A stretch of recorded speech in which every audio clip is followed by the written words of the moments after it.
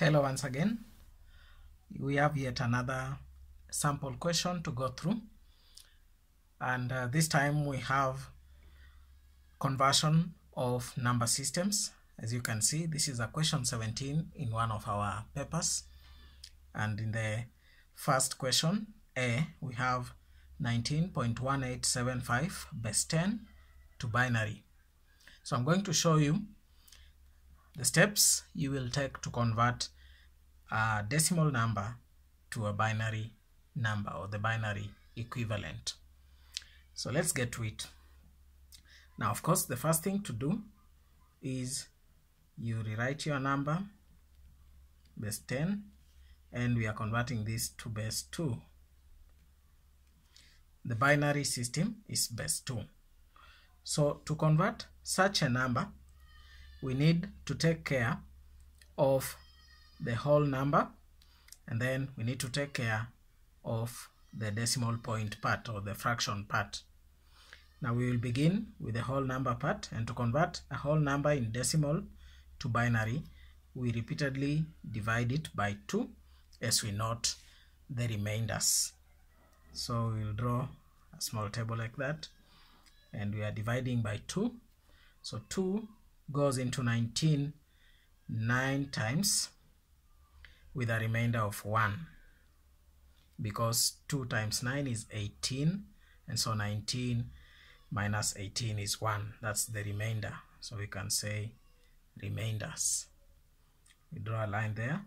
2 into 9 is 4, again with a remainder of 1. 2 into 4 is 2 with no remainder. 2 into 2 is 1 with no remainder. And we have to keep dividing by 2 until the quotient is 0. So 2 into 1, 2 is larger than 1, so the quotient is 0, and the remainder is 1. Now here we read our remainders in reverse order, which gives us 1 0 0 1 1. This is the equivalent of 19 base 10. So that is our first part of the answer. Now we proceed to work out the fraction part, and the fraction part is worked out now by multiplication as opposed to division. So we take 0.1875 base 10, we multiply repeatedly by 2, and we are going to be taking note of the whole number part of the products. So grabbing our calculator, we get the product of 0.1875 times 2, and the answer is 0.375.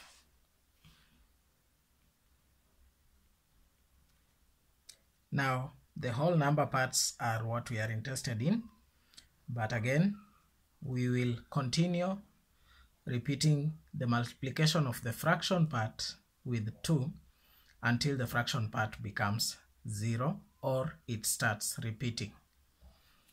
So we again come with our 0.375 times 2,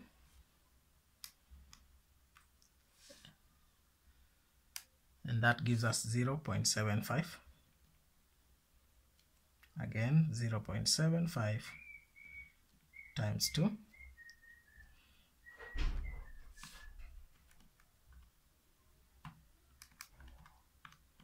which gives us 1.5. We continue 0.5. We are taking the fraction part only, remember, times 2 gives us 1.0. So the fraction part has become 0, it has disappeared. So this is where we stop. And now, just like I said, we now consider our whole numbers from the products going downwards. Now the result for us from this is 0 point. So we begin with 0 point, and then 0 0 1 1. which is the equivalent of 0.1875 base 10. So this is the second part of our answer. So the last portion is to now take our first part, this one, and the second part, this one, and add them. So 19.1875 base 10 is now equal to or equivalent to 10011 plus 0.0011 base 2. And this addition gives us 10011.0011 base 2. And that is our answer. So I hope you followed the steps. First one, work out the equivalent for the whole number by dividing by 2 repeatedly until the quotient is 0, and then read your remainders backwards. Second step is work out the fraction part by multiplying it by 2 repeatedly until the fraction part of your products becomes 0, and then read your whole numbers from your products going downwards, beginning with a 0.0011. And lastly, combine the result, the equivalent of the whole number and the equivalent of the fraction to arrive at your final answer. Hope that has been clear enough, and we'll do something else in the next video. Hello once again.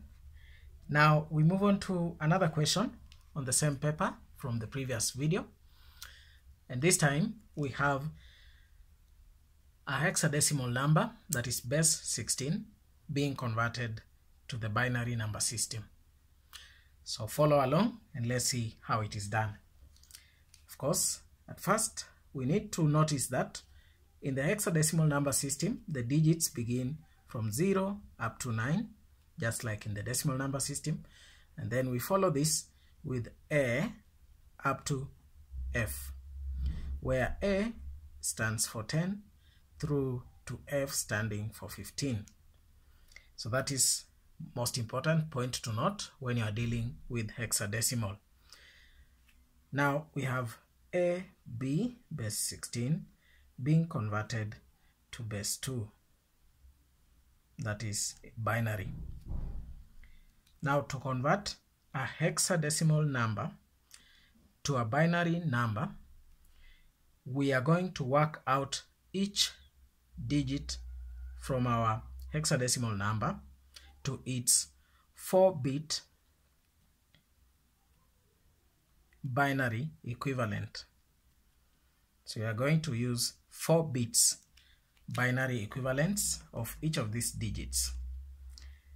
So let's begin. A, base 16, stands for 10. And so 10 being converted to binary, assuming it is decimal, you divide by 2. 2 goes into 10 5 times without a remainder. 2 goes into 5 2 times with a remainder of 1. 2 goes into 2 1 time with no remainder, and 2 into 1 cannot, therefore the remainder comes to be 1. Read this in reverse, and 10 is base 10 is the equivalent to 1010 base 2, and we have to make sure we have 4 bits, 1 2 3 4, so that is okay. Now move on to B, and B is 11 in base 10, and so when we convert 11 to binary, we get 2 going into 10 in 11, 5 times with a remainder of 1. 2 into 5 2 times with a remainder of 1. 2 into 2 1 times with no remainder, and 2 into 1 0 times with the remainder being 1. Again, read the remainders backwards, and we arrive at a result where B is the equivalent to 1011 in binary. Again, make sure you have 4 bits. So you have 1, 2, 3, 4. That is correct. And so the last step is to combine the result you got for A and the result you got for B, beginning from the left. So A was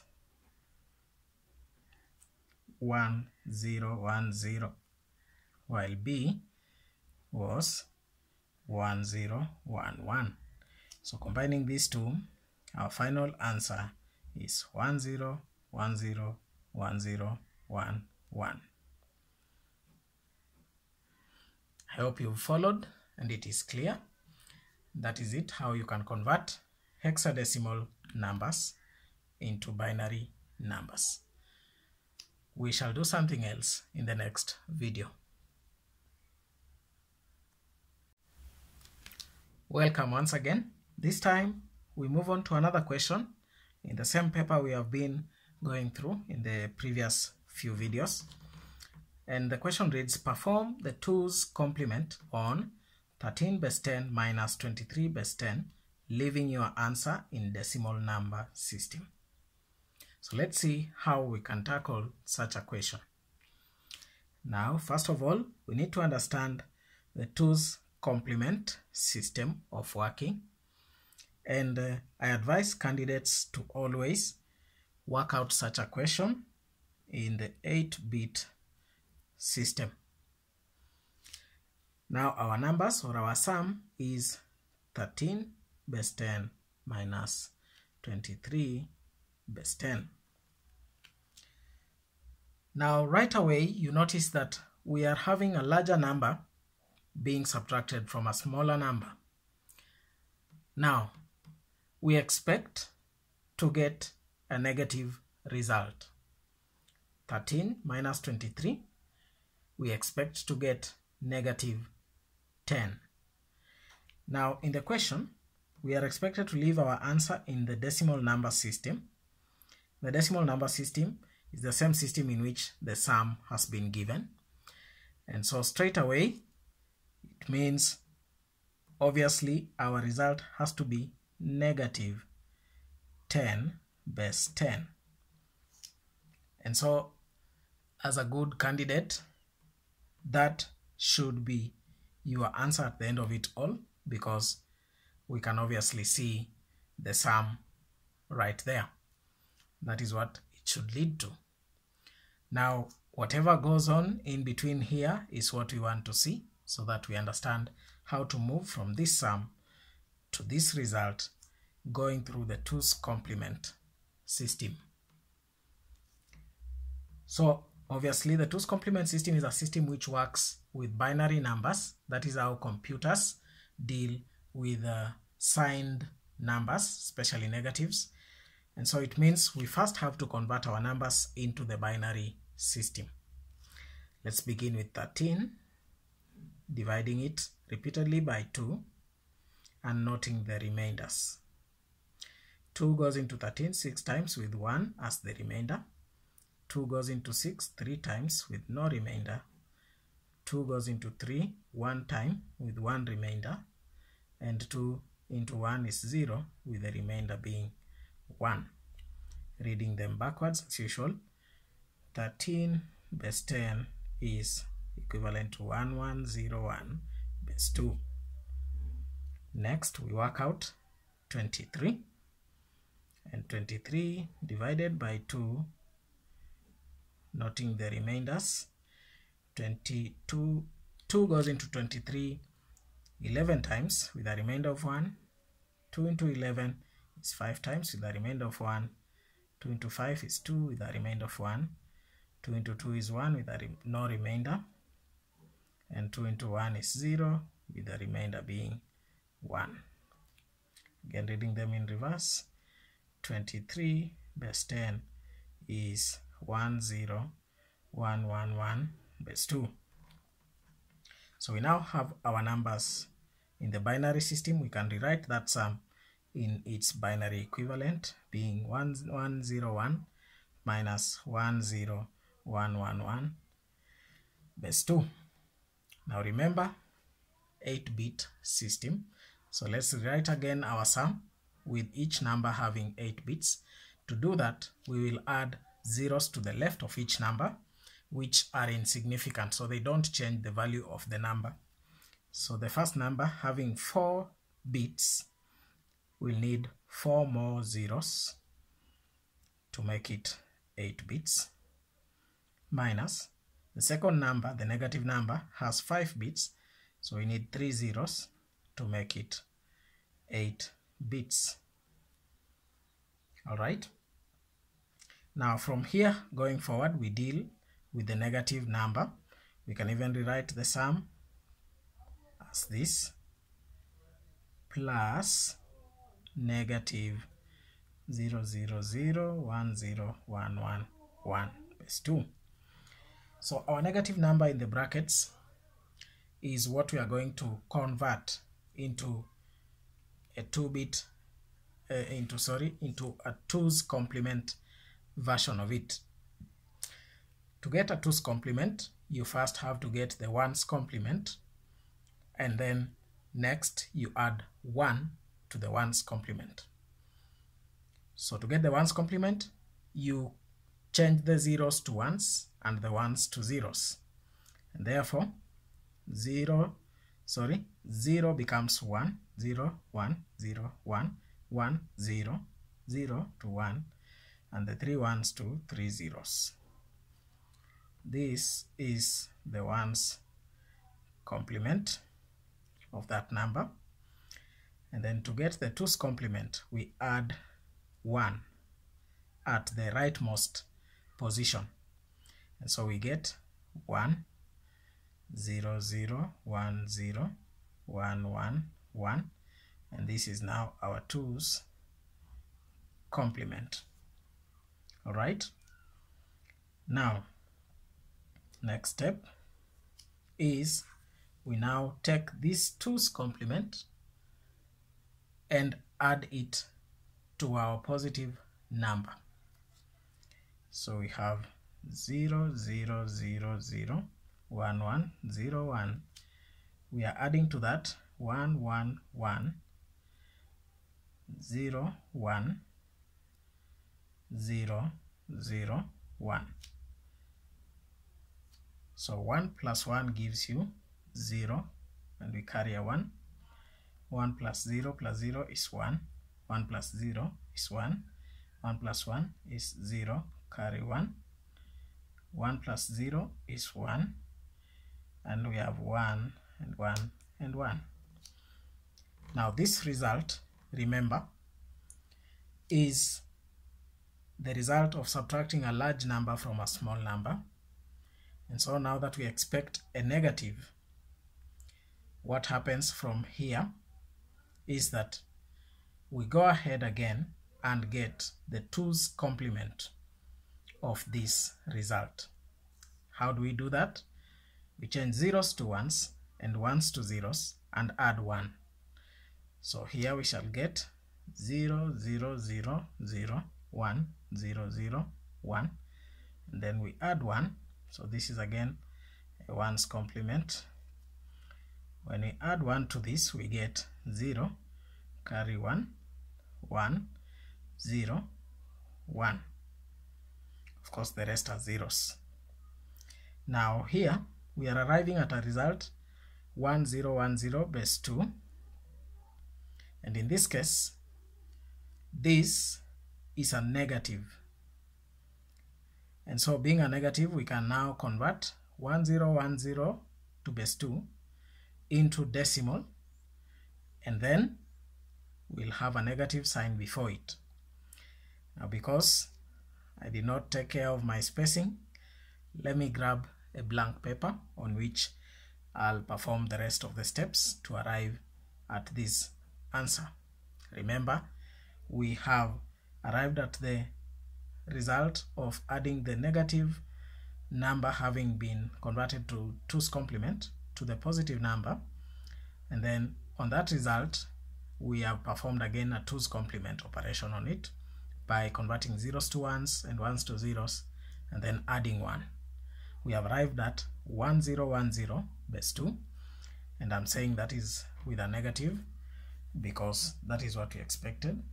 And so the remaining step is just to convert 1010 base 2 into decimal.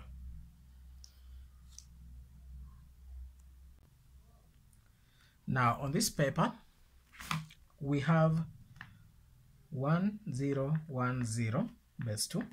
We need to convert this into decimal, which is base 10. So how do we proceed? Space out your digits,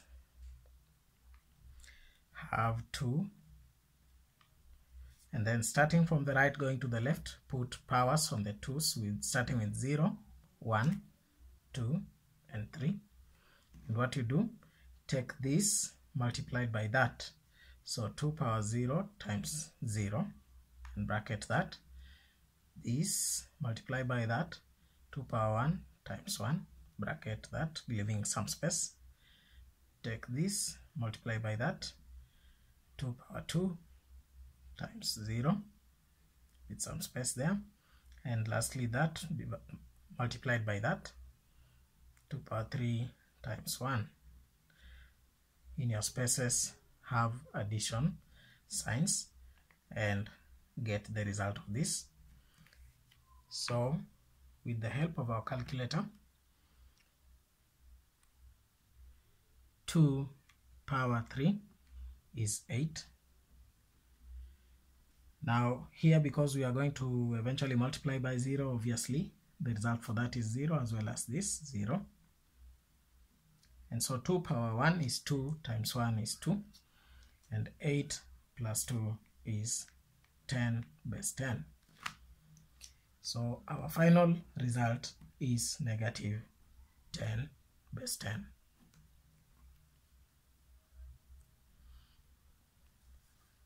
So that is a clear method of how the question needs to be handled. I hope that has been clear. We shall do something else in the next video.